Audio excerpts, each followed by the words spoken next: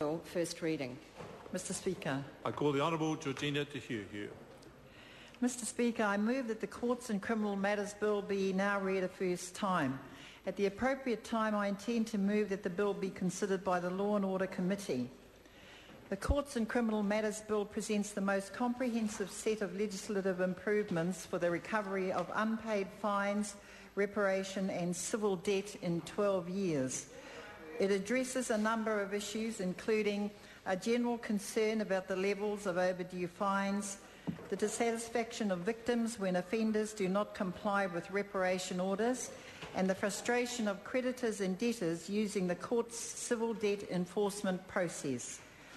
Mr. Speaker, the development of the bill commenced under the previous administration, as you know, and I take this opportunity to acknowledge the work of yourself as my predecessor as the Minister for Courts. The present government enacted an initial set of reforms to improve fines enforcement last year as part of the package of measures responding to the problem of illegal street racing. The Courts and Criminal Matters Bill extends those measures as well as introducing new initiatives. As at the 30th of April 2010, $778 million worth of fines and reparation remain unpaid. Through the sterling efforts of the staff of the Collections Unit of the Ministry of Justice over the recent years on behalf of the courts, and as a result of the government's recent policy changes, the growth in the level of unpaid monies is slowing. Further improvements are, however, necessary if monetary penalties are to remain a credible measure to encourage compliance with the law. The Courts and Criminal Matters Bill is an omnibus bill which amends 20 statutes. The main statutes to be amended are the District Courts Act 1947, the Land Transport Act 1998, the Summary Proceedings Act 1957 and the Sentencing Act 2002. These amendments will enhance the court's powers for the collection of fines and reparation and will improve the processes for collecting civil debt. Mr. Speaker, the bill contains three major initiatives that will increase the collection of fines and reparation. The first new major initiative introduces driver licence stop orders through an amendment to the Land Transport Act 1998 contained in Part 2 of the bill. This enforcement measure will allow a fines defaulter's driver licence to be suspended when the defaulter fails to maintain payment of outstanding traffic fines. The licence will remain suspended until the defaulter pays the overdue fines or enters into an arrangement to pay the monies owed.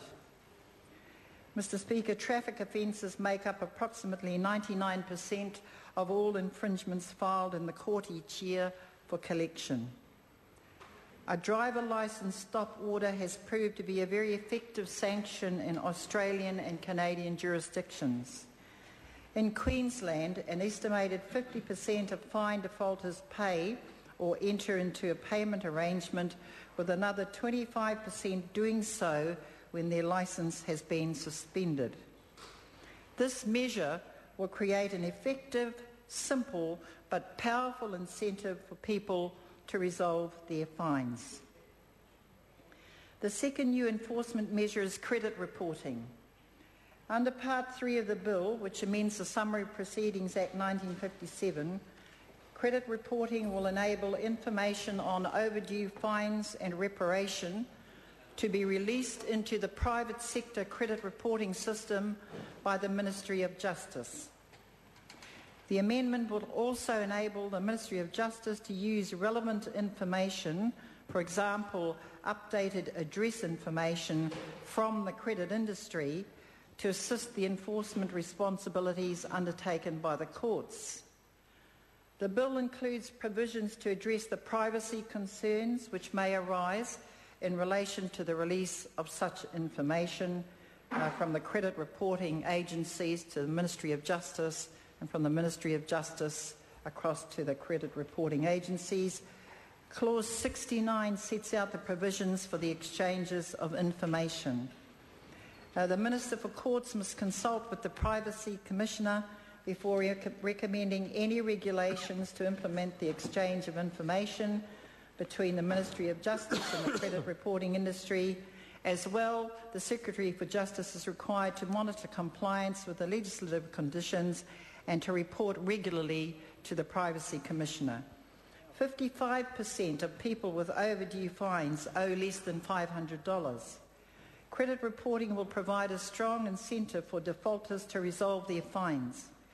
In addition, costly enforcement actions by the courts will be avoided, thereby freeing up resources for the Ministry of Justice to concentrate on collecting the more significant penalties. Credit reports will also enable the credit industry to make better, more informed decisions about whether to lend money to individuals or not. This measure is closely linked to the third major initiative. This is super priority. It's the third new measure that will increase the collection of monetary penalties. This initiative, also in Part 3 of the bill, will give the court priority over secured creditors where a person's overdue fines balance was reasonably discoverable at the time that new credit was granted. Super priority will occur when the court has seized secured property to sell in order to resolve overdue fines. If there were overdue fines at the time that new credit was offered by a provider, the court will get priority for up to the value of those outstanding fines.